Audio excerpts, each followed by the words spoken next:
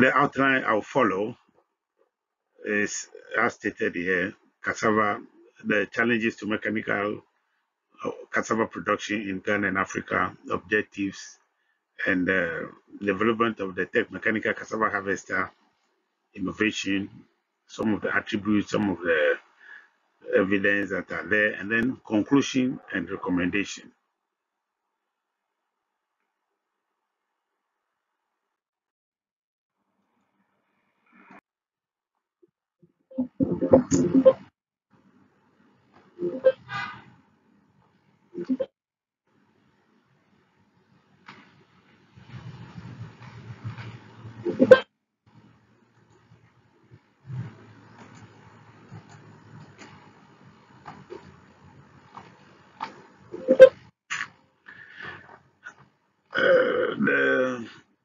This slide is talking about the traditional haphazard planting of cassava, which makes it difficult to mechanize. And here you can see the way cassava is planted. This is a major challenge to mechanical cassava harvesting production. So the objective of my study is to introduce and demonstrate and popularize mechanized cassava production and harvesting technology to boost cassava production for food security and industry in sub-Saharan Africa.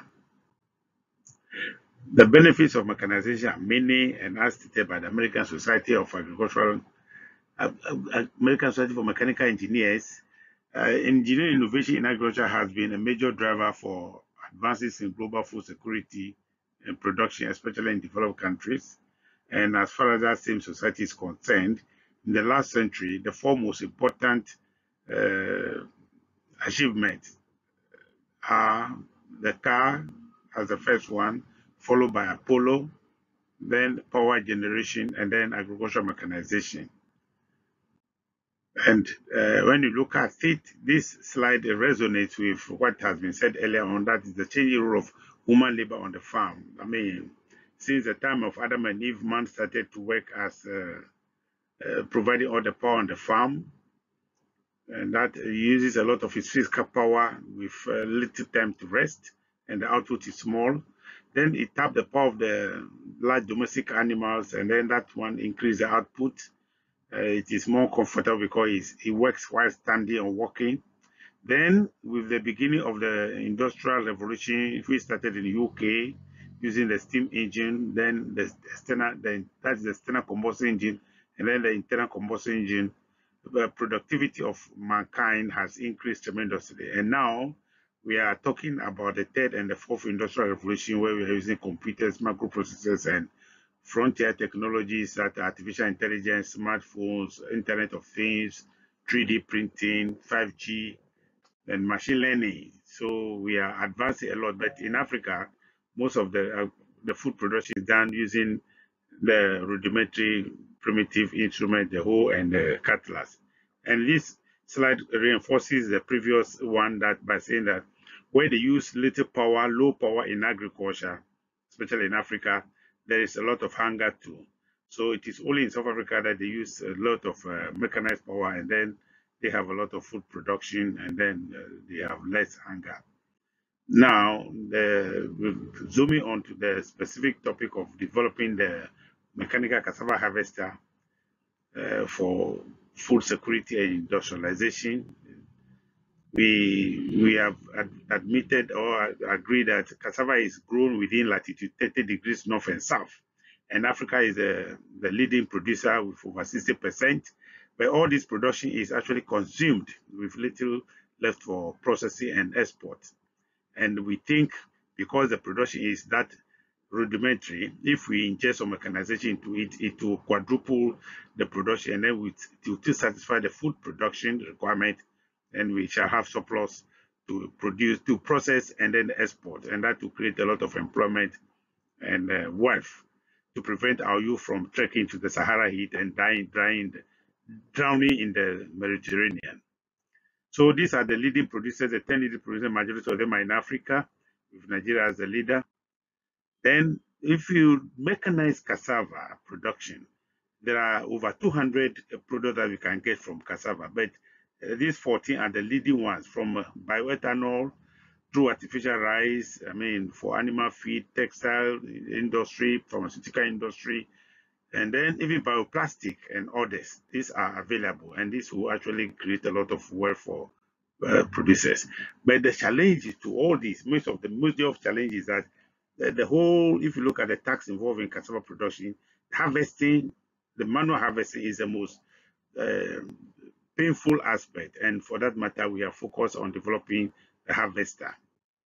So this is the way cassava is produced, is harvested now with in a stupid position, and this is so painful, it cannot be sustained. And then there is a picture of blisters in the palm of young ladies that are harvesting cassava. You cannot sustain, that's 5 stems. And to measure the drudgery, we are using the heartbeat as a proxy for drudgery. And the higher the heartbeat when you are doing the physical activity, the more painful and strenuous activity is, and for that matter, you rest for long. And the solution to this is that we have developed a lighter mechanical cassava harvester at KNUST. It is light and it is can be pulled by most of the existing tractors. We have patented it. And then it takes 1 second to harvest a plant compared to 5 to 10 minutes to harvest manually. And then we have produced about 60 prototypes and then deployed about 35 in Ghana, South Africa, Ivory Coast, Nigeria, and Jamaica. We have capacity to produce to satisfy continental demand. This is a patent we have got. These are some of the awards also. And when we harvest mechanically, this is how the field is exposed. So you just go and pick it, and this is very easy during the dry season. So this makes cassava available all year round. This slide is showing the drudgery level of the mechanical tractor operator, and then 2 manual cassava harvesters. You see their heartbeat, and they were harvesting only 10 plants, and it took them on average 70 minutes. Whereas at the same time, it has the tractor operator has taken about has harvested about 1 acre and above for the same period. So there's a high amplification of effort using the harvester. And we have proven that the cassava can now become an annual crop. So because the starch increases up to about 12 months and then start decreasing. So you don't need to log the land again with cassava. And these are some of the 4 products that we have just taken: gari, high quality cassava flour, starch, and ethanol. And if you take the yield per kilogram, per ton of the fresh cassava, and then the yield that we get from that ton, and then the price in USA, we can get between $3.36 thousand, or if we harvest on 1 million hectares, about $3.3 billion dollars for gari, to as high as $5.4 billion dollars per 100 million acres of land, and from 1 million acres of hectares of land. And this is actually a game changer for cassava on the continent. So, but to do that, the benefit is that we have to plant cassava on ridges, because even though cassava is heat tolerant, it can grow on marginal lands, but it cannot tolerate flood. So we need to plant on ridges, and the ridges will help the roots to grow fast and then prevent flooding. And this is how it is set up. And then if it's done like this, it makes the whole process easy.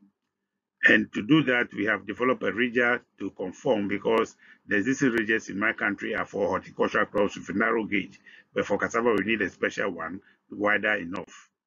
And if you harvest cassava rapidly, we need to peel rapidly, and the peeling is still done manually. So this also calls for some intervention. And this is how women are involved, ladies and the rest, and we need to tackle this. We have developed, working on some ridges. And in conclusion, we want to say that this is the first mechanical cassava harvester developed in Ghana, KNUST for Africa. And then if we adopt this harvester, it will unlock the huge potential of cassava on the continent and make it a multi-billion-dollar crop. And Africa must embrace and promote this innovation to industrial cassava production to make agriculture smart, sexy, and attractive to the youth. Support is needed to extend the technology to farmers and tractor owners and other parts of the country to reduce drudgery. We need to promote this innovation to generate employment and create wealth, and then export this as a foreign earner. And then some recommendations are that We need to establish pilot projects to train farmers and operators about how to use these things. We need to upskill and disseminate the proven technology on the continent. And Africa and Ghana must promote this technology to domesticate Africa Agenda 2063, TISA 2024, and the SDGs.